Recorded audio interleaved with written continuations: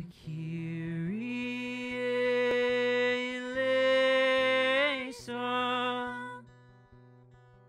Kyrie eleison.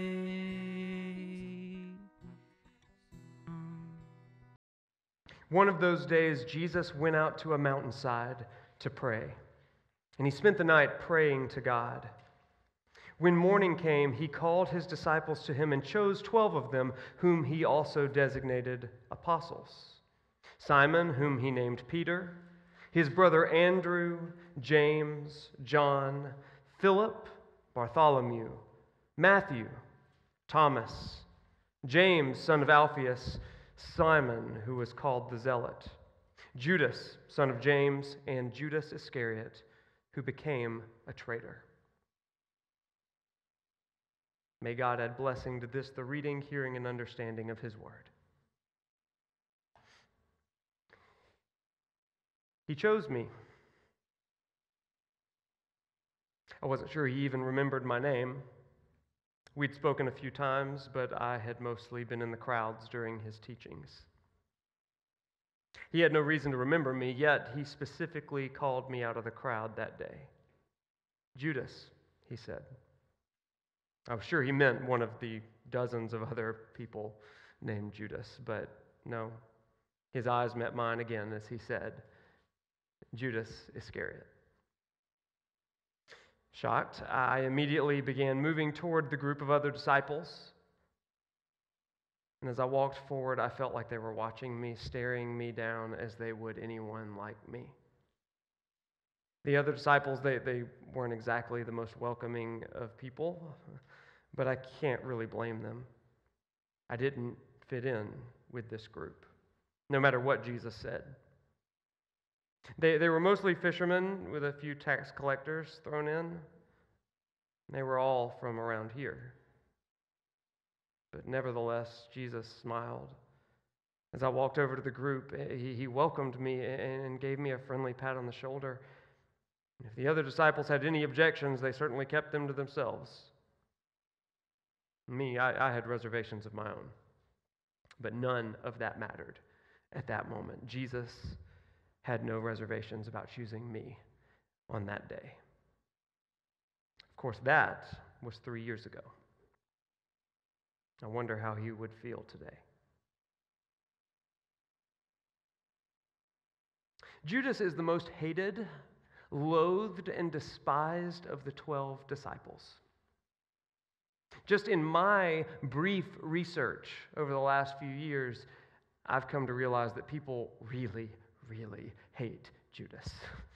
Like they really, really hate Judas. Commentaries, scholars, researchers, they all have this bent toward Judas. And it says he is the traitor, and therefore he is reviled. He crucified our Lord. It's because of him that Jesus was crucified. But there's more to Judas than that one decision. He was a person like you and like me. He had a past. He had a family.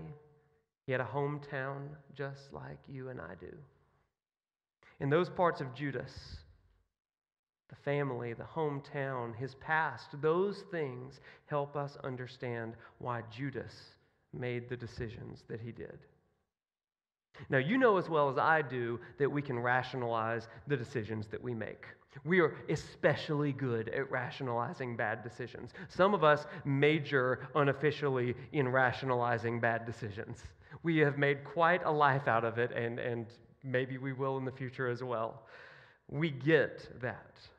We make choices all the time that are not the best for us, and we know it, but in the moment, they seem like great ideas. I do it too, and I'm a preacher. We're all in this together. Judas was the same as us.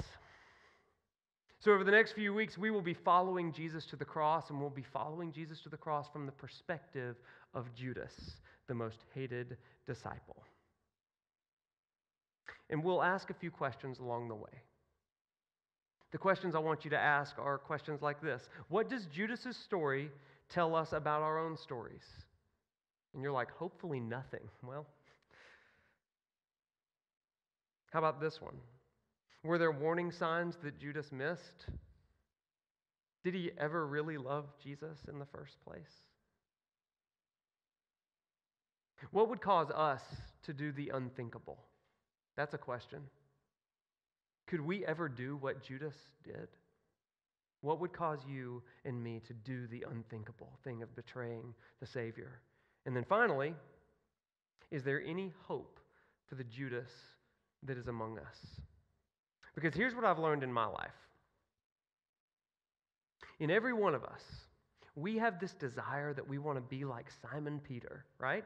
Whenever you hear sermons about the disciples, especially when you hear this long list of the 12, Jesus called them all, we all start with Simon Peter, right? He's the one that walked on the water. He's the one that first said, "Oh, Jesus, you are the Son of God." He's the one that made an absolute declaration of faith. He's the one that Jesus said, "And on this rock I will build my church." And then sometimes we say, "Oh, well, I'm just like Simon Peter because he denied Jesus 3 times, and gosh darn it, so do I. Boy, do I. I deny Jesus all the time. But you know what? Jesus loves me." And we love the happily ever after that takes place on resurrection morning with Simon Peter, don't we? But what I've learned in my life is that, yeah, there may be a little bit of Simon Peter, the rock on which the church is built, in my heart. But whether I want to recognize it or not, there's also a little bit of Judas in me. And I bet that there's a little bit of Judas in you as well. So this series is for the Judas in all of us. So here's the question: who is Judas? The scriptures are admittedly a little ambiguous as far as who Judas is. We only have a handful of passages that even reference him, and they're not great. Okay, I'm just going to go ahead and tell you, right? We can't say his name without saying, he betrayed Jesus, right? Anytime it says, "and then Judas Iscariot, who betrayed Jesus," right? It finishes the story. That's the way it is in the scriptures. You have to do a little digging to figure out who Judas is. However, we do have 2 big indicators in the scripture today. And you're like, are you kidding me? That was like a genealogy list. That's the most boring thing in the world, right? It's just a list. That's the sort of thing that we kind of glaze over. Yeah, name. Ooh, Judas Iscariot. Ooh, okay. And then we get to the good stuff. But I am actually going to propose that there's some good stuff in this. Who is Jesus? Judas? Who is Jesus? That's a great question too. Who is Judas? Well, the first indicator that we have is in his name, and you may have heard this before. Judas Iscariot. Notice, Judas is the only disciple in that list who seems to have a last name, but know that that is not his last name. Shocker, right? That last name, Iscariot, is more of a signifier. I mean, it is actually a phrase, Iscariot, or Iscariot. And you're like, oh, that clears it up. Well, translated, it means man of Kerioth. Kerioth, for those of you that are taking notes. So Judas, man of Kerioth. And you're like, well, what is Kerioth? Like, is that like a disease? No, that is a location. Judas is a man from a town called Iscariot or Kerioth. Okay? You're like, where is that? Well, fortunately, we have a map. Behold, this is the Galilee Sea at the top, and then we have Jerusalem. We know Jerusalem. That's the place where the temple is. That is where the kings of Judah particularly reigned during their kingship. This is where Jesus, is eventually crucified. This is the center religiously for the Jewish people during this time. Iscariot is a little lower than that. In fact, it's south of Jerusalem and just north, 10 miles north of Iscariot, is a place called Hebron, which is another really important place that we're not going to really get into tonight. We'll talk a little bit about it next week. But this is to say that Judas is from the lower part of Israel, south of Jerusalem. Okay, neat, big deal. Well, this is why it's a big deal. This is a critical part of our understanding of who Judas Iscariot is because it reveals to us that Judas is the only disciple that's not from the region of Galilee. He is a southerner from south of Jerusalem. And all of the others are from the region of Galilee. They were fishermen, some were tax collectors. There were a number that were from the outskirts of Galilee, but by and large, they are all from that upper region, and he is from Iscariot, which is important for us to know. And you're like, well, how do we really know that? We see the moments that Jesus picks up several of these other disciples. But one interesting thing about this is that Judas is always given that moniker, Iscariot. Essentially, his name is Judas, and he's not from around here. That's his entire thing. Simon, we're going to call you Peter. We have Judas, son of Alphaeus, right? But then we have Judas, who's a foreigner. He's not from around here, okay? Now, this is important. Why is it important? Because Judas is already an outsider. He's from a town that is south of Jerusalem, and in some ways that's a totally different context than the land around Galilee. So why is he up in Galilee visiting Jesus? Well, it's unknown whether or not Judas's family, particularly his father's name is Simon, and we find this out in John's Gospel, chapter 6, verse 71. That's a long chapter, by the way. We find out that he has a father, but we're not sure whether his father took the family and moved up north and lived in Galilee, or if Judas was merely visiting Galilee, maybe even to see Jesus because he'd heard about Jesus. But it's safe to assume that Judas, by virtue of the name that he's given in the Scriptures, was in a place and among a people that's foreign to him. So why do we care about that? This is why we care about that. The experience of being away from loved ones, friends, and all things familiar takes a toll on a person. You get this, right? College student, left your home. Now, some of you have settled into your new life. You're sophomores, you're juniors, you're seniors, and you're like, you know what? I am so home here. But that freshman year, it was like a different world. Where are my friends? Where are my family? They're a phone call away, and I'm going to go visit them every single weekend, right? Until I find my people. And we go everywhere trying to find our people. We try to make friends. We try to do whatever we can to not feel alone. But the truth is that we experience this sort of thing all the time. Anytime someone has to move to a new city, and truly, ask any of our seniors that are about to graduate and move away how excited they are about that. Some things they're very excited about. But you know what they're not excited about? Starting over with no friends or people around. Seniors get stressed. And you're like so excited about this next chapter, but I am going to tell you it is going to knock you on your butt. From 22 to 30. In fact, I struggled so badly with this that I bought a book, right? Some of you complain that whenever you come to me for spiritual guidance or pastoral care, I always send you with a book. Well, I prescribed myself a book. How did I find a book? I went to Google, okay? I was like, Google, I'm having a hard time in my 20s. Found a book called Navigating Your Turbulent 20s, which is the stupidest title in the world. But you know what? Very helpful. Because I was like, someone gets me.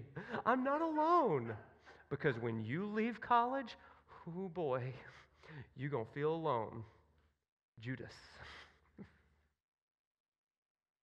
Anytime someone moves to a new city or a new school or a new job or whatever it is, the change brings with it a significant season of isolation. You get this to some degree. There's scarcity of friends, and you are losing all of your significant relationships. And even more than that, there's an anxiety of, if I start to hang out with these new friends, what about my old friends? And then it gets even worse. If you've got a Molly in your life, not the drug, but a friend named Molly, who's married to your best friend Ben, who calls you up and said, Wade, I see that on Facebook you have new friends. You haven't replaced me, have you? And I'm like, you live like an hour away.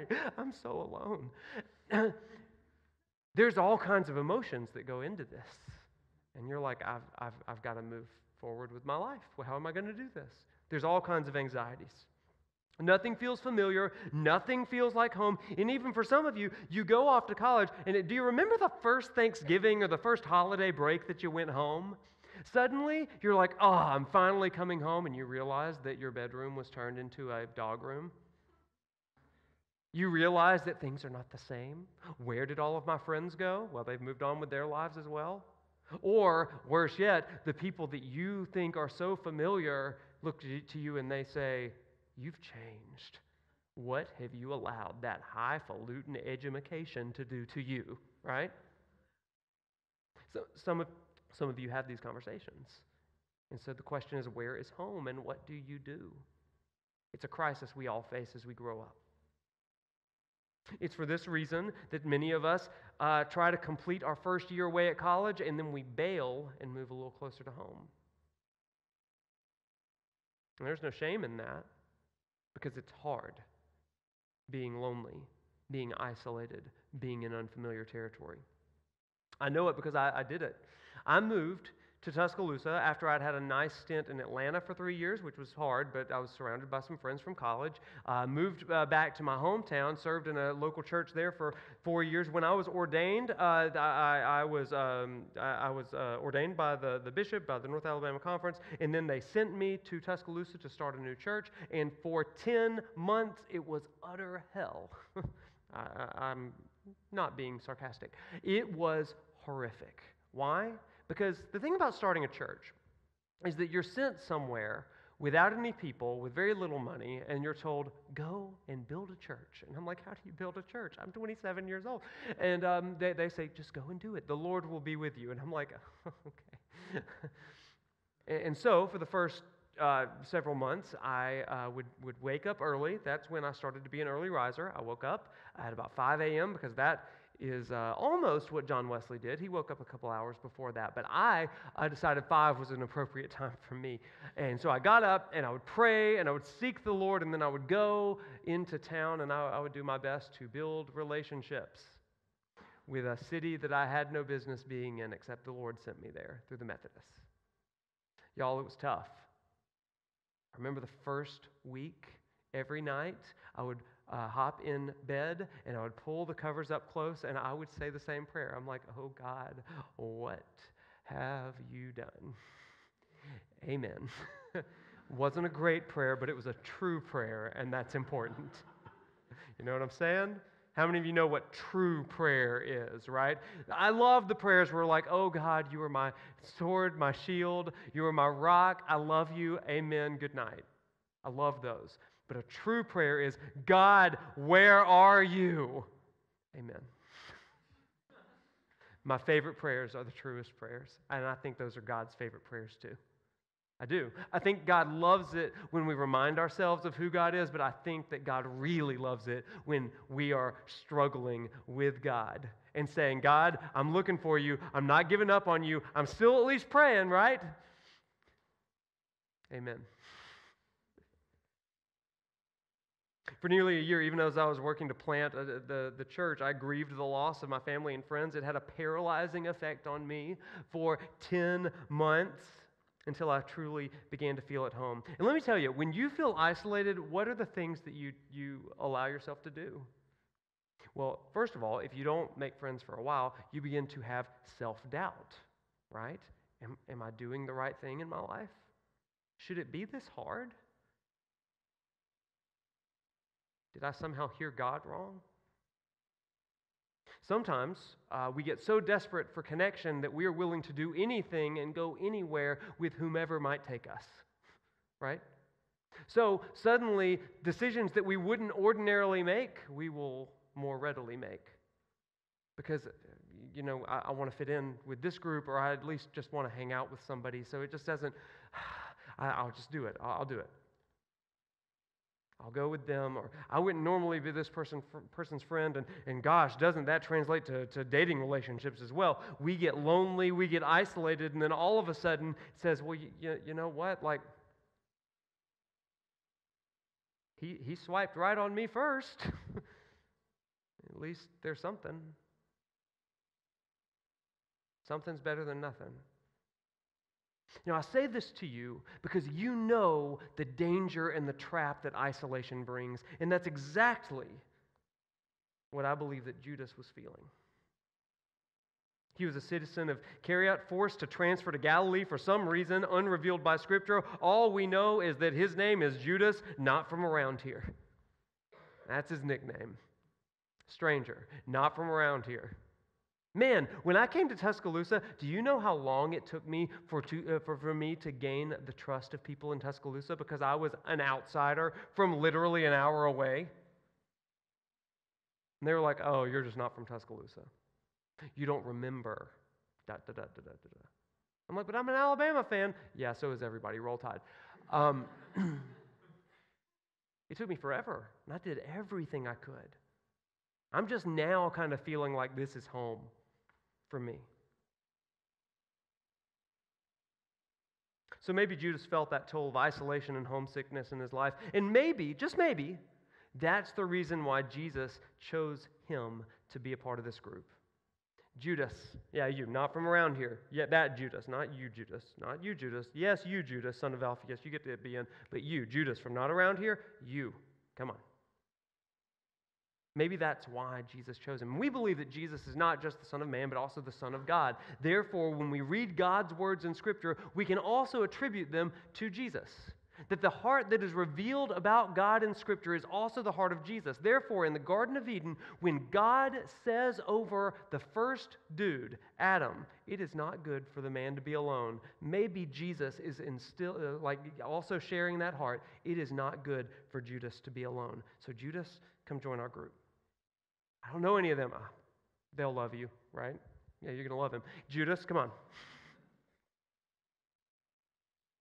It is God's weapon against the isolation that we all feel at one point or another. Judas is one of these people that is on the outskirts. He's on the outside. And Jesus says to him, you come forward. This is what the church is. This is what Wesley tries to do. Do you realize that this is what we try to do here every single Wednesday night? Every single Wednesday night, after we have this time where I teach and talk and ramble for a while, you go into small groups. Spark groups is what we call them. And some spark groups lead into ember groups, which is a secondary level of discipleship, which ultimately lead into Phoenix groups. Now listen, many times I don't particularly care what you discuss in these spark groups, but what I care is that we fight isolation because I know what isolation can do to a person. So perhaps the very first lesson of Judas' story teaches us this: don't do life alone. However, there is a second lesson in this passage, and you're like, it's a passage of names. We're spending a lot of time on a passage of names. There's another one, and it comes from that city, Iscariot. Iscariot is mentioned a few times in Scripture, but each time proves to be useful for our purposes. The first time comes from Joshua chapter 15, verse 20 through 25. If you've got your Bibles, you can flip there real quick, but we're not going to linger here too much, so it may be okay just to kind of read it on the screen. Joshua and the armies of Israel have conquered a lot of land, and they've taken land, and this is meant to be the promised land. So as they are divvying up all of the land that they have acquired in the book of Joshua, here's what it says. This is the inheritance of the tribe of Judah according to its clans. The southernmost towns of the tribe of Judah in the Negev toward the boundary of Edom were Kabzeel, Eder, Jagur, Kena, Dimona, Adadah, Kadesh, Hazor, Ithnon, on and on and on until you get to a place at the very end called Kiryat Hezron or Hebron. Or Hazor. This is an interesting piece because it is specifically called out as a boundary of the land promised. You're like, big deal. Well, what's the promised land? The promised land is the land that God has promised to the Israelites. You will live in this land. It will be a land, the Bible says, flowing with milk and honey. You don't understand milk and honey. It sounds disgusting together. But the land flowing with milk and honey is a luxurious land, a land that you are going to live very, very nicely in. You're going to love it. It's going to be amazing. Judas' hometown is intentionally referred to as part of the promised land. However, there is another town by the very same name, not the one that Judas is from. It's in a place called Moab, in an outskirt of the Israeli promised land. It's in a place called Moab, filled with Moabites, enemies of God's people. And this is what the Bible says about it in Jeremiah 48. Moab is disgraced, for she is shattered. Wail and cry out. Announce by the Arnon that Moab is destroyed. Judgment has come to the plateau, to all of these places, and then ultimately in verse 24, to Iscariot and Basra, to all the towns of Moab, far and near. Jeremiah 48:41 tells us why. Iscariot will be captured and the strongholds taken, and in that day the hearts of Moab's warriors will be like the heart of a woman in labor. So why are we talking about this one? Because this is a tale of two cities, right? A tale of two Iscariots. One is dreamed to be the promised land for the people, and the other is a city ruined and ravaged by idolatrous and sinful ways. One is a land that's promised to the people of God, and a land that's ultimately lost because they began looking like the other Iscariot. They gave themselves over to idols. They betrayed and rebelled against the Lord, and God sold them into the hands of their enemies. And Assyria and then later Babylon overthrew them. Specifically with this Iscariot, Babylon overthrew it. And when I hear that story, I think to myself, this is a wasted opportunity. And when I think of a wasted opportunity, I look at Judas, and I think Judas was a wasted opportunity. Judas came from a town that was dreamed to be so much, and yet it fell. And I wonder, what kind of dreams did God have, did Jesus have, specifically for Judas? What were those dreams, and how did he squander those things? Judas came from a city and a people whose central message throughout its existence was a wasted opportunity. How can we get back to where we once were? How can we get back to what God wanted us to be? And yet we know, because at the end of the story, that Judas lived into that wasted opportunity again. So hear me out. This is what the Bible refers to as, or theologians refer to from the Bible as generational sin. Generational sin is the idea that the sins of the father, and I'm using that collectively, so it could be mothers as well, the sins of the parents lead to consequences and furthered sin for every subsequent generation.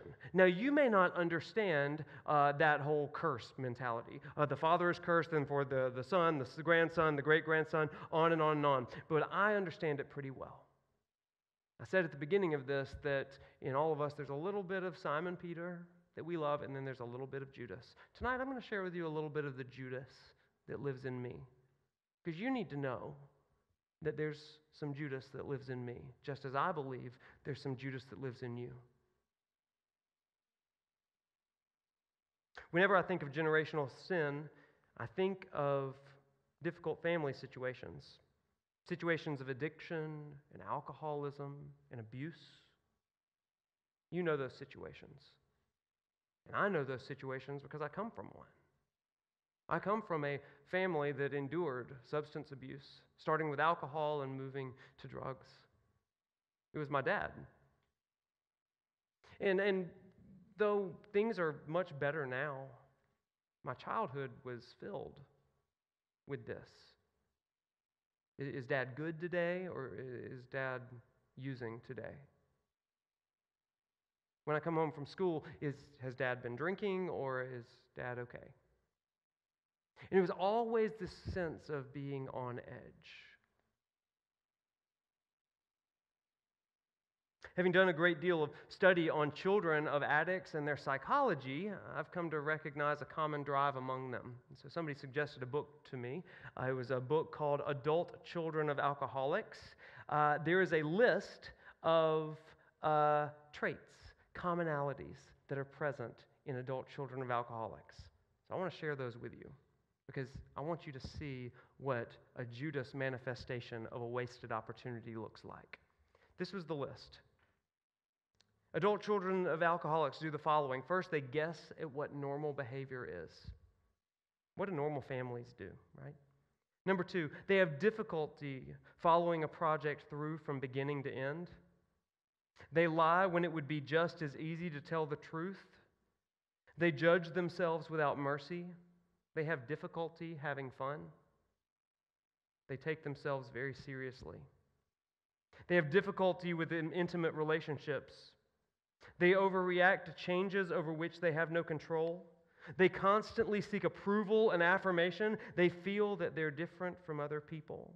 They're super responsible or they're super irresponsible, not both.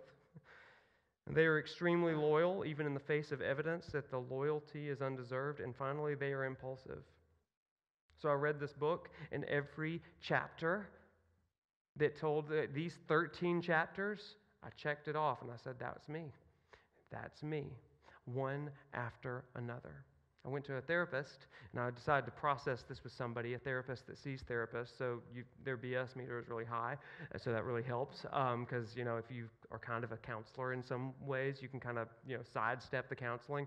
Not so with this particular one, which is exactly what I needed. And so she asked me, so how are you? And I was like, I've read this book. And we went through it, and she said, well, which ones apply to you? And I said, all of them. And so we talked about every one of them for multiple sessions because there's a lot to unpack. And you're like, Wade, how are you every one of them? Some of you have said to me, jokingly, oh, Wade, you're just not very responsible. Or, oh, man, like you have such a, like some of you have even said to me, Wade, sometimes I forget that you're like a grown adult. Let me tell you something.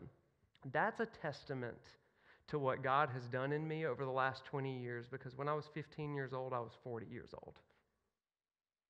And today, the fact that I'm living on this college campus pretty much, working with college students, is in some ways a way that God has redeemed a part of my life that was a wasted opportunity.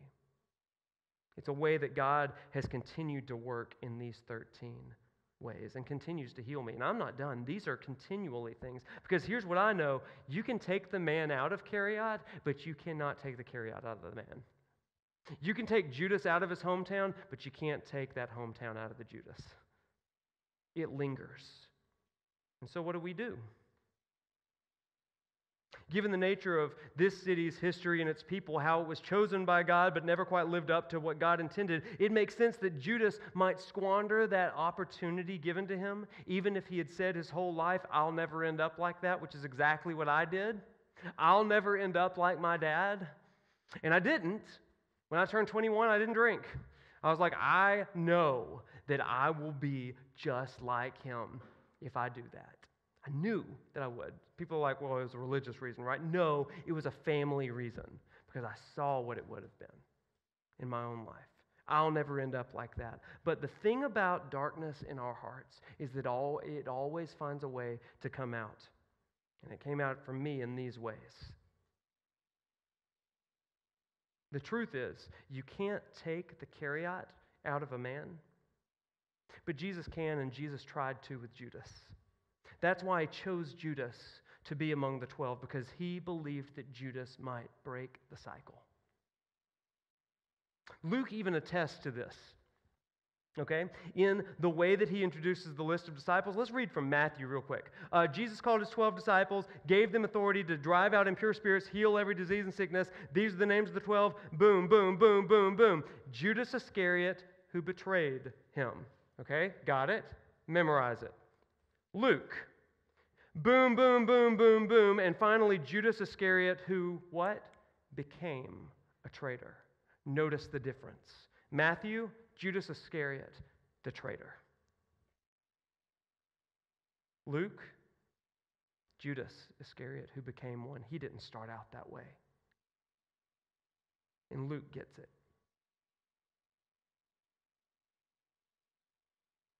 Just like all of us, Judas had a heart that straddled the line between faithful and betrayal. And that is the first lesson from Judas in this series. That we all have a sinful nature that's somewhere living inside of our hearts that bends us toward rebellion. And some days we listen to it, and some days we overcome it. But it always seems like it's present, doesn't it? Some days we rationalize why we do the things that we do. We have a million reasons for why we should act and feel a certain way, or how we have a right to act in a certain way. And shoot knows, I have made those excuses. Well, if you understood my dad, or if you understood my family, or if you understood what I had been through. But the truth is, and I say this to you all the time jokingly, players make plays, not excuses. And Jesus makes a play for every one of us to break the cycle of excuses and blame and shame. Jesus looks at us and says, Judas, I choose you to come to me. I choose you. And just as Jesus chose Judas, Jesus chooses you. He plucks you out of your isolation and tries to put you in a place where you belong. He handpicks you even with your personal baggage, and he chooses you knowing, this is so crazy about the love of God. Jesus chooses you knowing you have the potential to betray him and cause him disappointment and heartbreak, just as Judas did, and Jesus still takes the risk. Because Jesus could make excuses like we do, but Jesus isn't going to make an excuse for not choosing you. Jesus is going to choose you. And the question is, do we receive that? And do we in turn say, I'm choosing you. You are the Christ. You're the one that I'm following with my whole life. Or do we say, all of this is enough? Jesus is going to do everything in his power, just like he did with Judas, as we will see over the next few weeks, to keep us from betraying and straying. The cycle of sin in your life and in my life can end today by simply saying yes to Jesus. You're like, wait, I've said yes every single time I come into this place. It's never had an effect, but I'm telling you, Jesus has chosen you. It doesn't mean it's going to be easy, but what it does mean is that there is victory and there is hope at the end of the day, even though you are whoever you are from not around the kingdom of God. Jesus is calling you into it. So the question tonight is, do you receive that? How do you hear Jesus calling your name, choosing you to be his follower? Do you answer that call, regardless of whatever excuses you have? Let's pray. God, in our lives, we rebel.